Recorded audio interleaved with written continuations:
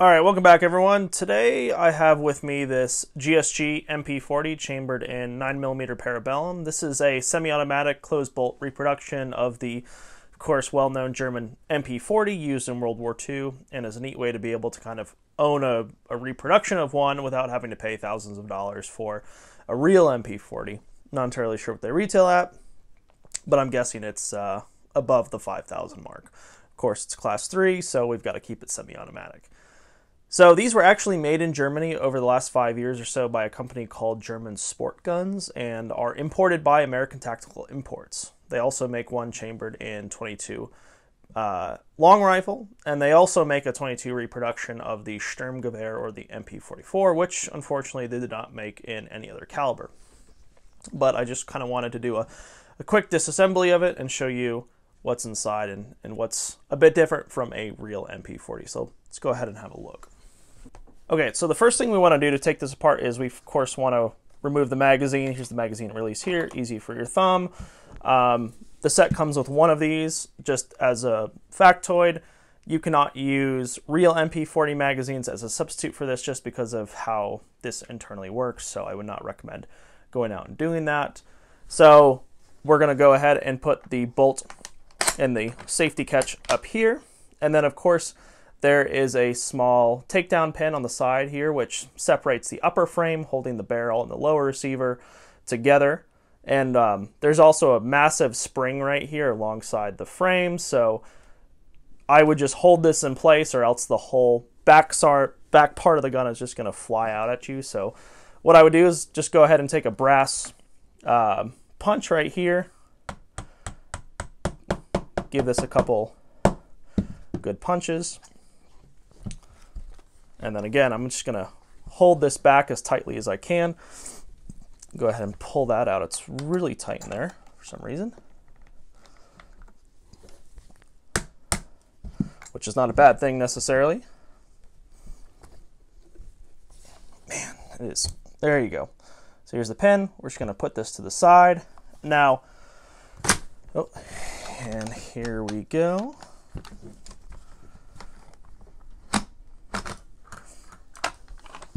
So, as you can see, you've got the lower and upper receiver, and then you've got this massive spring here which holds the bolt in place.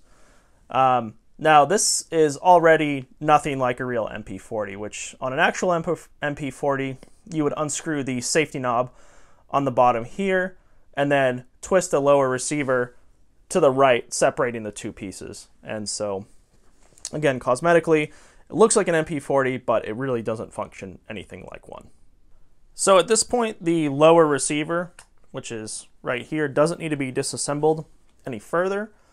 However, I'll draw attention to the side panel, which can be removed. There's two screws, one here and one here, but it's just a plastic side panel.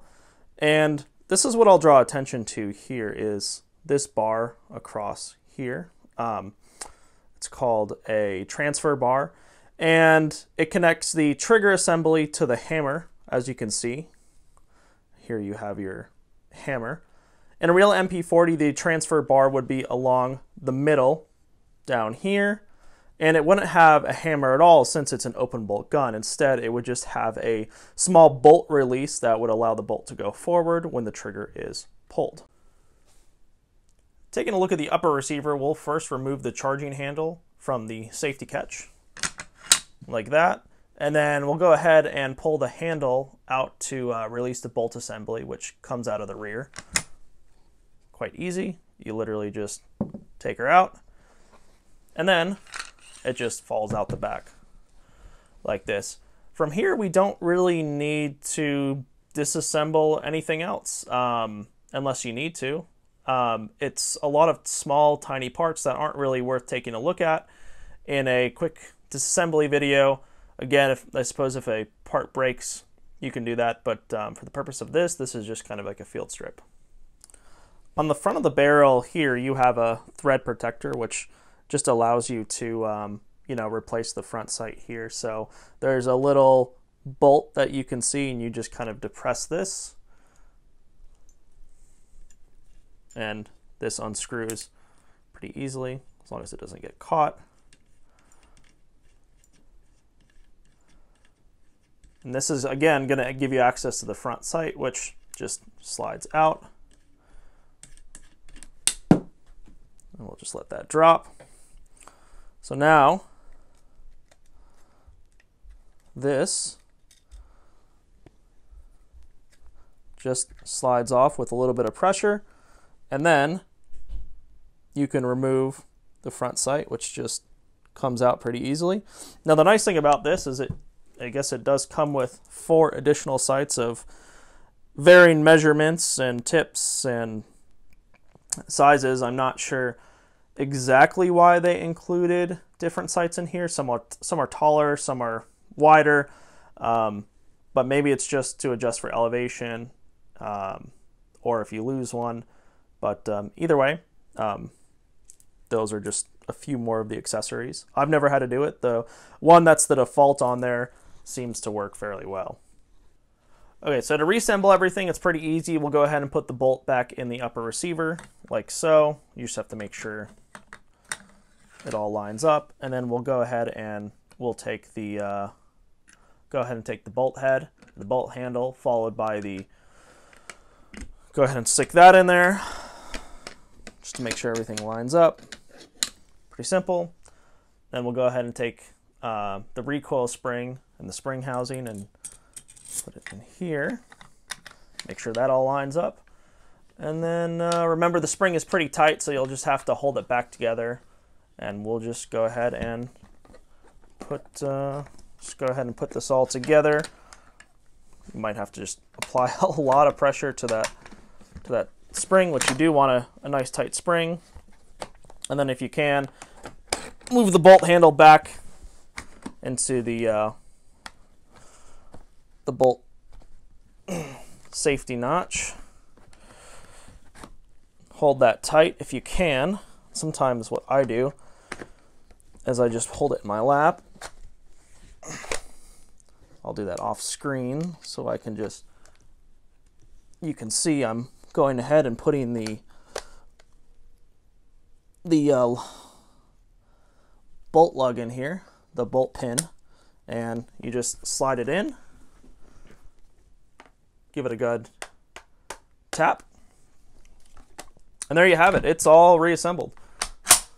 So, you know, while this gun is recoil operated and self-loading, the similarities with the original MP40 pretty much end there. The actual MP40 was an open bolt gun, which means the bolt chambered and fired the round in a single motion, and it was also full auto. So as you can see, this gun is closed bolt. It has to be made that way in order for it to be imported into the United States. So this really is only cosmetically an MP40, and if you'd like to see a real MP40 disassembled, TFB TV has a pretty good demonstration, so I'll go ahead and link to that. Now the last thing I'll note about this is you can see this small circle right here. The original MP40s had folding stocks on them. Of course, if you put a folding stock on this, it would be a short-barreled rifle, and you would have to do all the paperwork with the ATF. So they're sold with the possibility of modifying them, but again, they come without them because short-barreled rifles are, they are, of course, NFA weapons. So anyway, guys, thanks for watching, and I hope you enjoyed this short demonstration.